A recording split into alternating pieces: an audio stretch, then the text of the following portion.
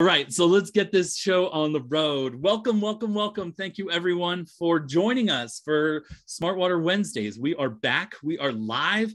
I am excited to have you. I'm sorry for the delay. We have not had a live session in a while. It has been training season, so I was lucky enough to see many of your faces live and in person, many of your faces still via webinar, but we are working on getting face-to-face soon. So thank you to all of you who played along this spring.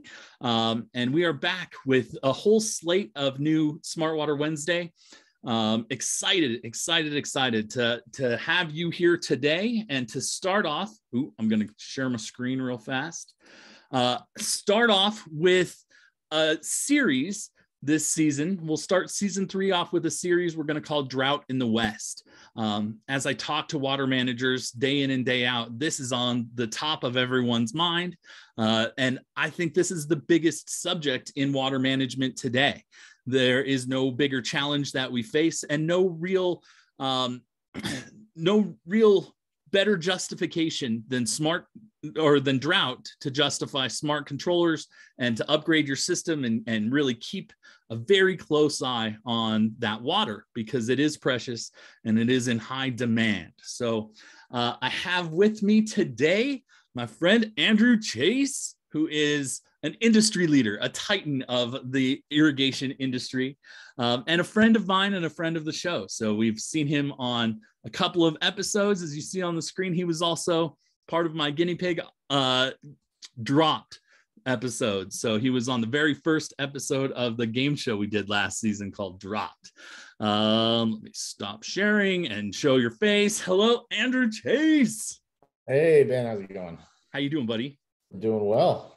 Good. Thanks for making time for us this morning. Oh, no, anytime for the show. This is what we're looking for these days is to get the word out. Right. Make more people as pumped as you for getting it done the right way, and try to help everybody do all of this stuff. Amen to that. Definitely want to collect all of our water nerds into one bunch and give them good water management information. Make sure that we're just talking about the things that are important to the water managers out there. And so we've got a great example today. So what we are going to delve into, let me start sharing again. Now I've got some slideware to emphasize this. What we want to talk about today is the drought. And it used to be we talk about drought and it would come and it would go. And it seems to me that looking at the US Drought Monitor really tells the whole story about kind of where we are in terms of drought and moving forward. Andrew, when you look at this, what do you see? I just see the whole Western United States in trouble. I mean, before we would have pockets here and there, but right now it's bad all over. Everybody needs to start lending a hand into helping all of us save as much water as we can to share it with us. I know that there's a lot of legislation everywhere, but in the end, this is our breadbasket. We're going to lose, from ag to landscape. We need to save every drop we can and make it the most efficiently used as possible. Absolutely. It's pretty scary to see that much red in beginning of April. Yeah, that was what I was going to mention, is here we are at the very beginning of our irrigation season, right? Like, this is the end of the wet season and the beginning of the dry season. And still the drought map is lit up like a Christmas tree. My entire state is engulfed. Yours has extreme drought in places. Do you, more importantly, do your customers listen to this information and do you see it in the marketplace catching awareness? I see it in the marketplace. My customers get fed this every month when we do our water reports for our sites.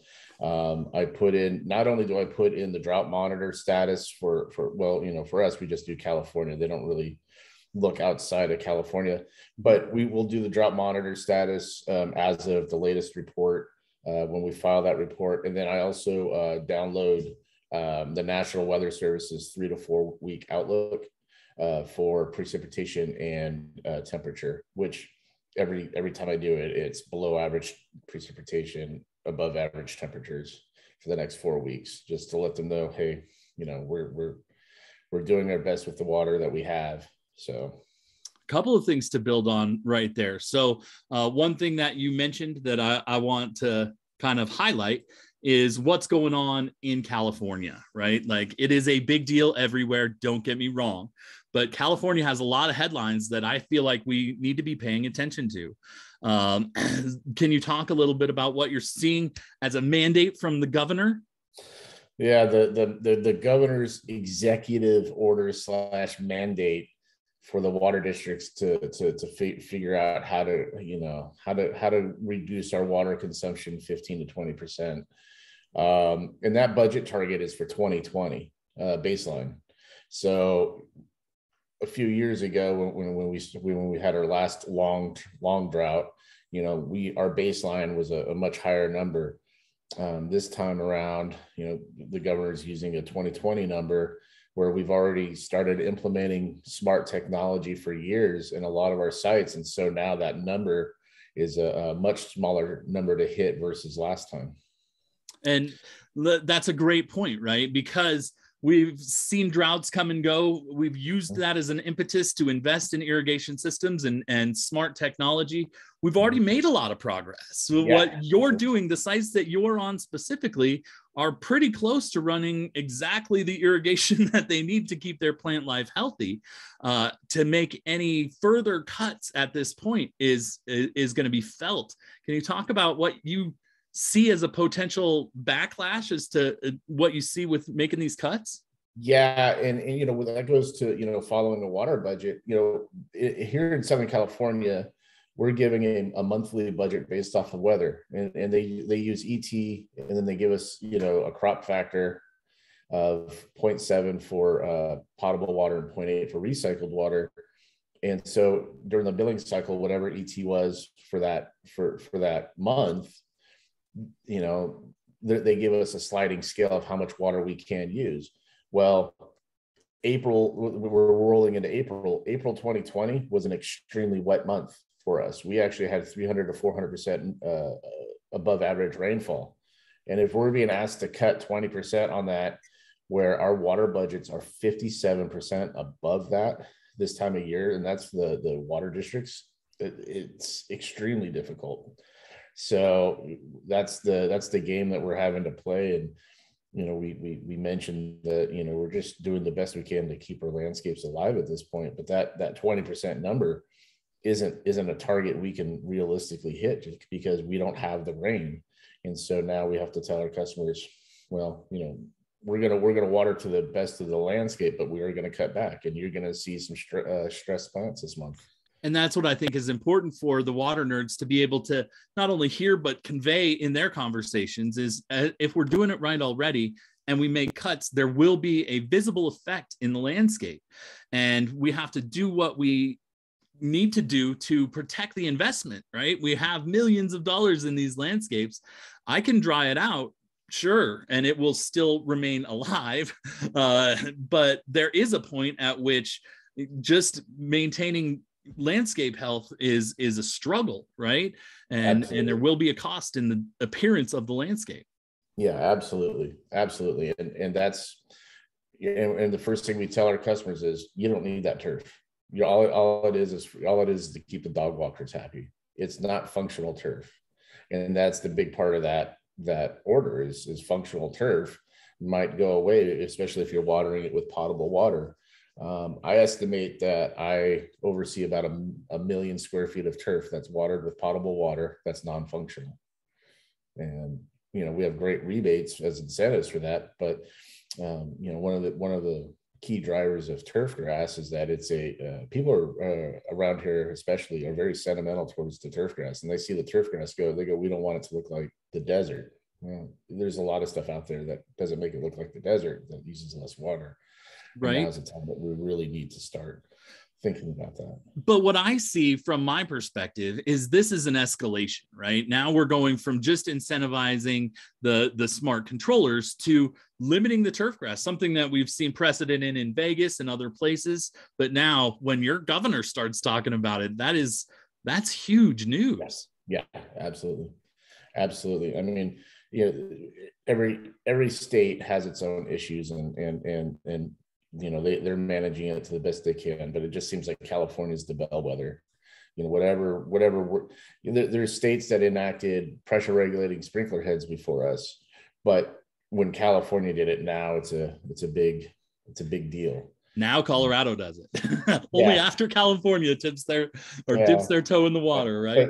But like I think Vermont was the first state to do it. Right. And it's things like that make California, we have 10% of the country's population that lives here, and it affects us all. And absolutely.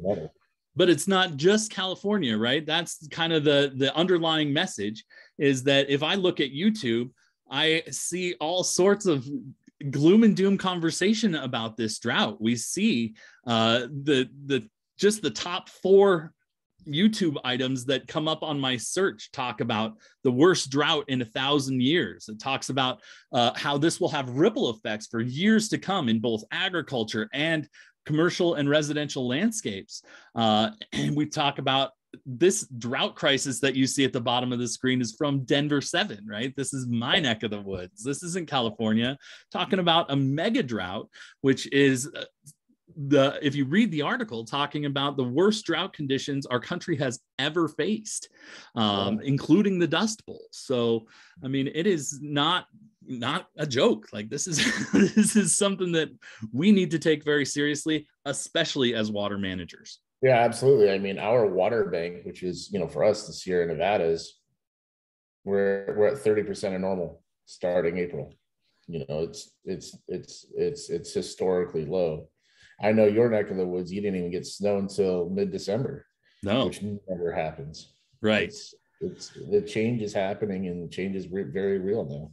So we don't need to say any more about how the drought is a real thing, right? I fail to believe that anyone watching questions us on that. So what I want to focus on today in our Drought in the West special is what drought looks like for water management. Specifically for you, I want you to be the voice of our contractor crowd, our water nerd, our irrigation guys out in the field. What is it that we see the drought causing in the daily life or the workflow of these guys? Or you want to, do you have something before I start? No, go ahead. Okay. Absolutely. So, that's what we're going to start off with. So the one thing that I see across the board is limiting when you run your irrigation system. Can you give me some context around how this limitation works? Yeah. So, across our area, last go around with the drought, they definitely made it pretty heavy-handed in the middle of it, where it was some water districts were 1 day a week for 10 minutes only. And this go around so far, when we speak to the water purveyors, if they're on not already on a tiered rate schedule, if it's still a single rate pay, they are definitely enacting these limiting irrigation days. I have one site where they say right now it's 2 days per week, and it's Monday, Friday. Okay, so I have controllers that are 42, 48 stations. I have, a site with 28 controllers on there, and this site is pretty green. It's pretty lush. And one of the ways that we make these relationships with our water purveyors, and I think it's key, is we tell them, look, you want a 2 day per week water cycle. I can give you a 2 day per week water cycle, but how about I split my zones so I can run longer? Because what you're giving me a water window of, like 5 p.m. to 8 a.m. So we're not watering during daylight hours. Okay. Well, what if I split my zones and I still only water two per week, but I split some Monday, Friday, some Tuesday, Saturday, some Sunday, Thursday, and I'll open up my controller programming. I'll show you everything there is in it. You can audit it whenever you want, but that way I can open up my water window run times and allow for longer watering and still keep my landscape healthy. And most of our material is drought tolerant. So sometimes it wasn't even watering that week. It was waiting a week, week to 10 days. And so it hit and water, less than once a week. And so in actuality, we're saving more water doing it that way than trying to shove as much water as we can on the plant material. And the plant material is happier for it. So when you talk to your agency friends, which we'll feature next week, or not next week, next session, we will talk to the agency. But when you talk to them about kind of the realistic water restrictions that you see to get the water down that you need, what is their response? How was that received? It's if as long as we can make a good case point for it, it's generally well received. My case point was strain on the infrastructure. If everybody waters on Monday and Friday, how much of a drawdown are we going to have on the system during that time period where everybody's trying to do it? So if I water off that schedule, I'll have a little, the infrastructure won't be as strained with everybody trying to do it all at once. So they're receptive to it. Yeah, they were very receptive to it. And so far we haven't had, we've had, I think, them ask once, and I gave them our programming sheet work and I said, here it is. You can see my past, 30 days run schedule. I could put it back to 60 days and you can see twice a week, every 7 days, we've only did 1 or 2 run times. And they're like, okay, great, thanks. So limiting the available irrigation days and times is something that I see across the board. This is not a new water restriction. It's something that we see in our market as a volunteer program every year. But this is by far the most common restriction that we see. Now, what I'm starting to see in California, and what I haven't seen before, is them asking to limit the amount of water you're putting down per station. Can you talk a little bit about that? Yeah. So, and this goes back to the previous droughts where they just say, hey, it's a 10-minute run time. They're still under the perception that we're still using spray heads and bubblers to inefficiently water plant material.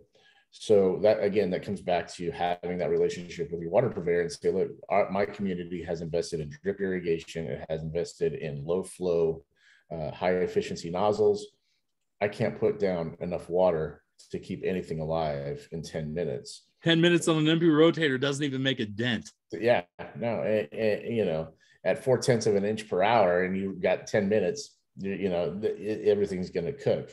Right. And a lot of our drip is also that low, 0.4 to 0.6 of an inch per hour. I mean, we have areas where it's higher flow, but in general with our clay soils, that's what it is. And so again, having that relationship and saying we have high efficiency drip irrigation. We have high efficiency nozzles. Can we open it up? If it's tied to a smart controller, can we open it up? And again, they're generally receptive to it. And then their biggest concern is just make sure we don't see any water flowing down the street, any runoff. Because amen to that. Runoff, and that's right. part of Any water in the gutter water is bad. Already. It's like if there's runoff whatsoever, we're done. And so that means that our company's irrigation team is really on the hook to make sure that their maintenance inspections are performed at a much greater interval and a much more detailed interval, making sure everything's adjusted off the curb instead of right at the curb line. Kick it forward a little bit. Nice. We'll brown out some turf on a curb or on a sidewalk to not have anything there. But we're a lot of our sites already taking turf off the curb strips. Cool. So that we don't have to worry about that. So nice. That's the big one. The one thing that I've seen that I wanted you to quickly touch base on is an initiative that says turn down all of your irrigation by 10%, right? By a certain percentage. And I'll show you that. We're going to do a demo of these features as the tech nerd stuff pay off a little bit later. But are you seeing that in your districts at all? We haven't been asked that yet. We haven't been asked just to do a mandatory 10% cut. A lot of what we're seeing is more in just they're just controlling more of the days per week right now. Okay. So awesome. Yeah.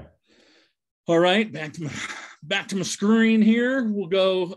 Next thing that I see your illustrious governor talking about is responding like real-time management style to, in this case, weather events. The ask is that no irrigation run 2 days after rain. Can you talk a little bit about what you're doing for that?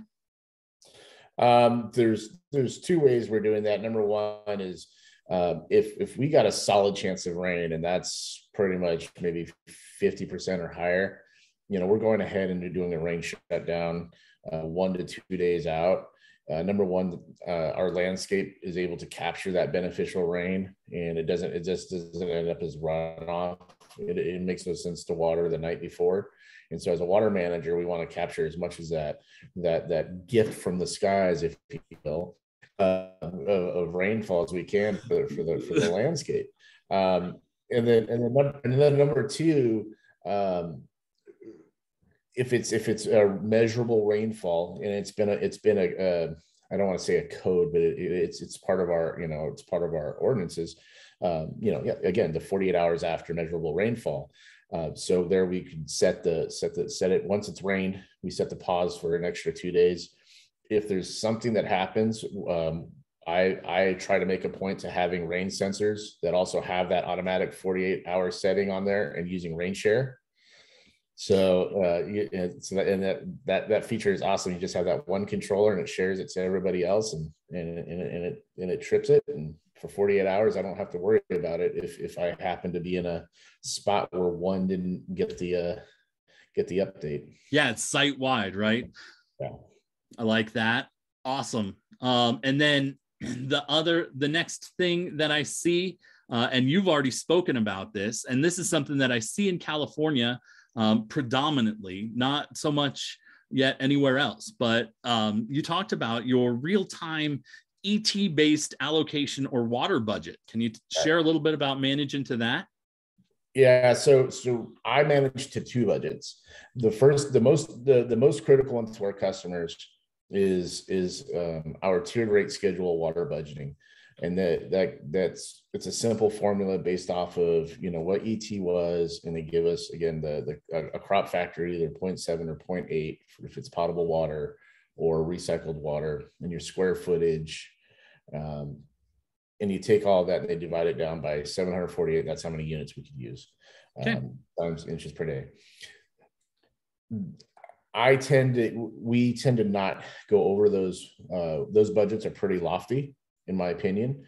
You can keep warm season turf grass. If it's 100% warm season turf grass, the idea is that you can keep it alive with potable water, and you can keep cool season with the recycled water alive.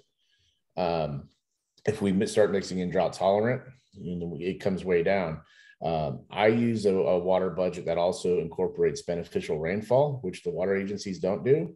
And so I give my water budgets end up being a little tighter, and still keep it within that mark. Again, it comes back to reading flows. We have certain agencies that create a budget every week. And for those, we have to really keep on top of water flows, whether it's through reading through a flow sensor or doing actual meter readings, to make sure that those sites stay under budget year round without penalty usage.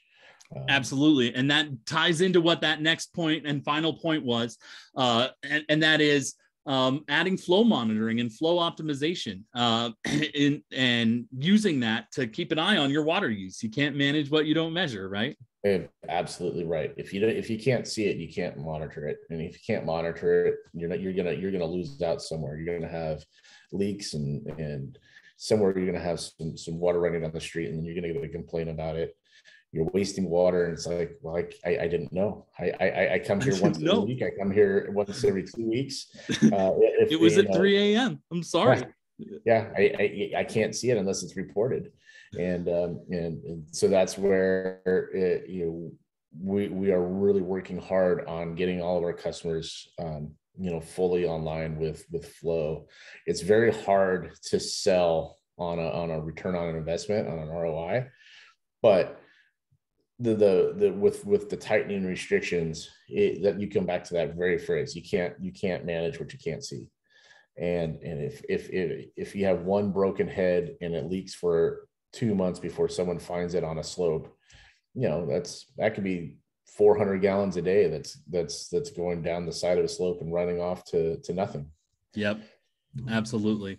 Flow monitoring is something that I am behind every time. I tell all of my sales friends, hey, I get that it's a ROI decision, right? It adds to the purchase price, but the value as a water manager is unprecedented. All right. So with those 5 points in mind, what I want to do is quickly, I'll share my screen again. And what I want to do for the water nerd crowd out there is show you what this looks like on WeatherTRAK mobile. So we can go in and just real quickly show you the demo. Ooh, come on, ready, go. Just kidding, technical difficulties. There we go, bam.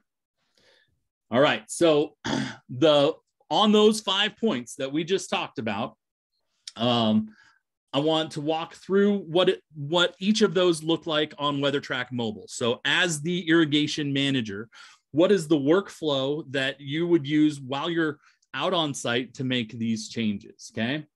And the first one that we discussed was changing start times and water windows, okay? That is something that is available in the app from the site's level. So if I go into, I first select the controller that I want to manage, and I go to the controllers page, and I go to the settings page on that controllers page, I can see the controller settings for this specific controller. And one thing that we updated last year was we added this program button. And this program button, if I hit this program button, it allows me to see all of the programming elements.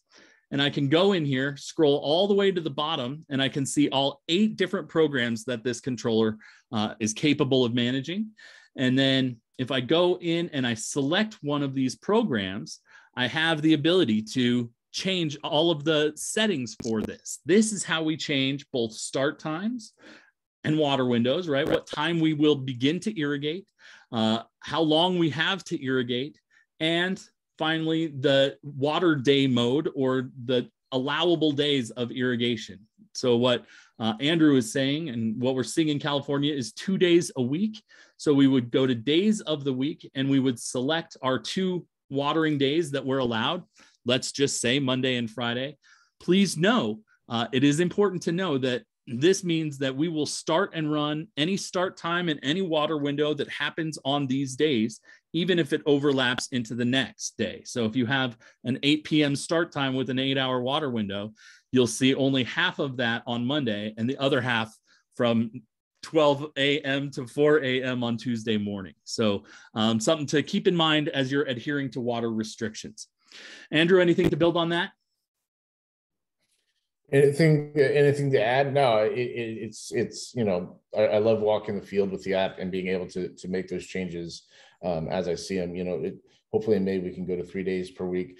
But yeah, one of my biggest favorite item, or my biggest favorite, that's really good. My favorite items is actually being able to do the duration also. Being able to open up the duration and say, okay, I have reduced amount of days to water, but I'm going to open up that duration. You know what? I'm going to start at 8 p.m. I'm going to start at 7 p.m. and let it go till 8, give it a 13-hour window instead of maybe in the normal 8, so that way I can allow more stations to run within that water window. Absolutely. They're going to give it to me. I'm going to take every bit I can.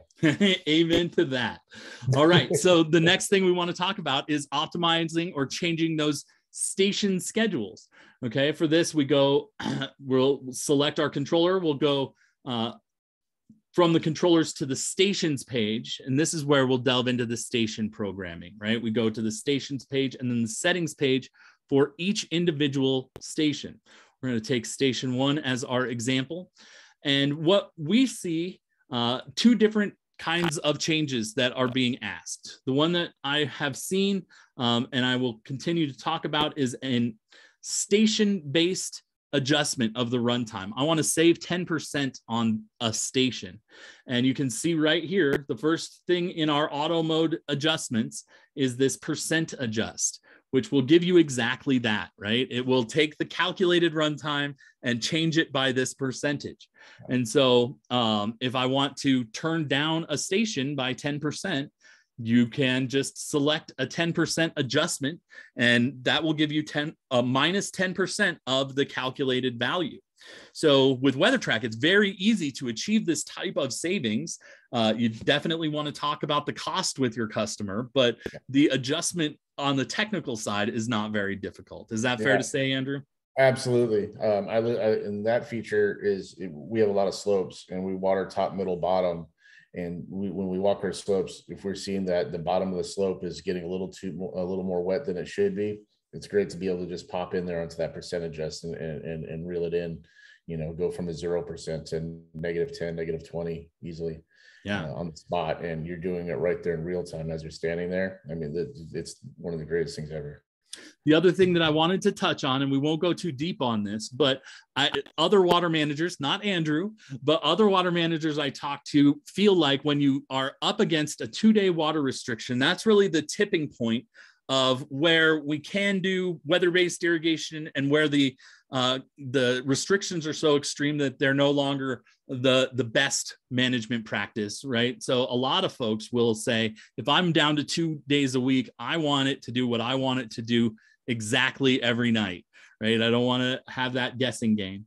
And so for that, you can do that with the app by just changing that station mode from auto mode to user mode. And when you do that, notice that the fields that you can change are no longer plant type and sprinkler type, but rather how many minutes per cycle, how many cycles per day, right? And that's station by station. So you can override or go into standalone mode on any one station that you choose to do that with. Yeah, well, and a lot of times we'll do that with our turf grass areas. We'll increase it a little bit more and then allow the drought tolerant.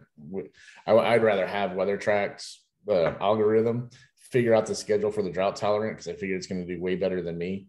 But as far as the turf grass goes, where it's a little bit more sensitive and we want to make sure that we keep it as green as possible, we will throw it in that user ET and make sure that the ET weekly ET number is set right for the month. Yeah, that's absolutely. Right. And if you want to know how to do that, watch our episode on user with ET. There's lots of great tips and tricks in there.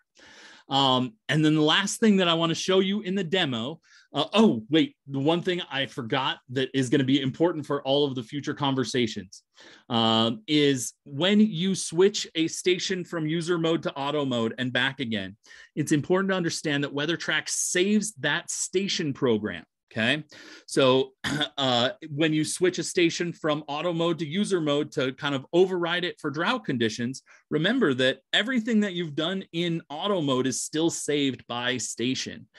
So it makes big changes that we'll talk about in weeks to come very easy, because it all relates back down to that one station programming, right? There's no, it doesn't erase or go to a default.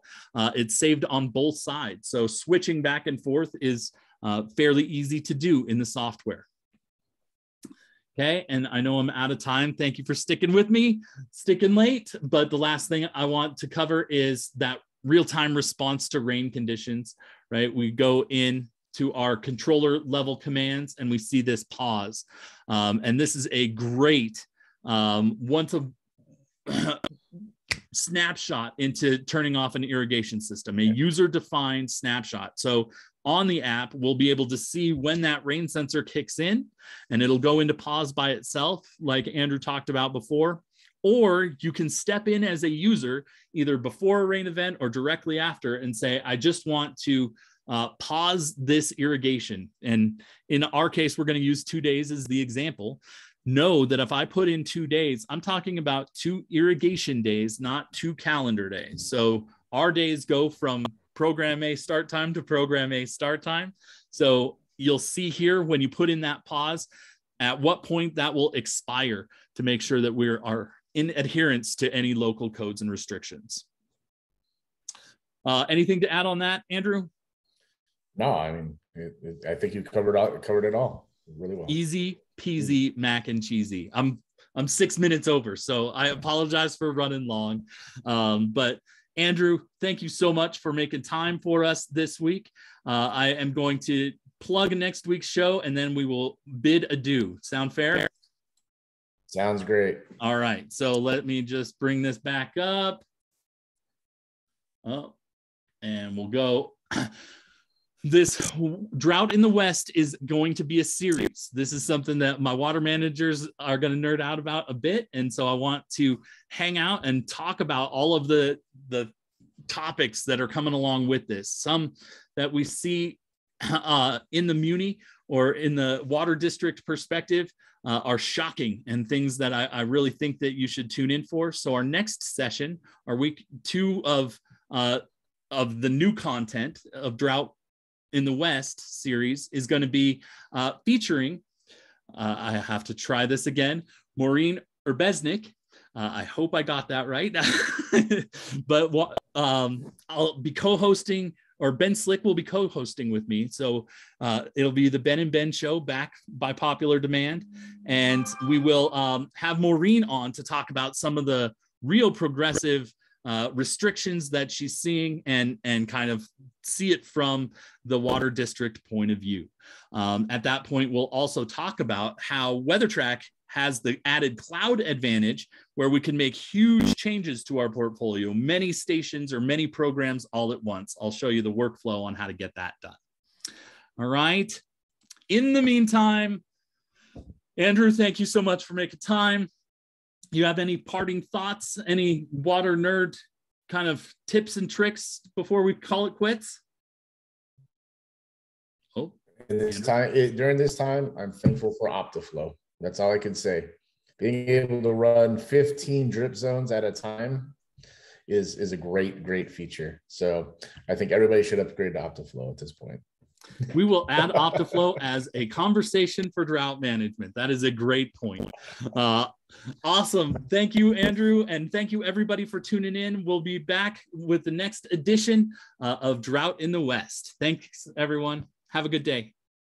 Thanks, everyone. Sorry for running long.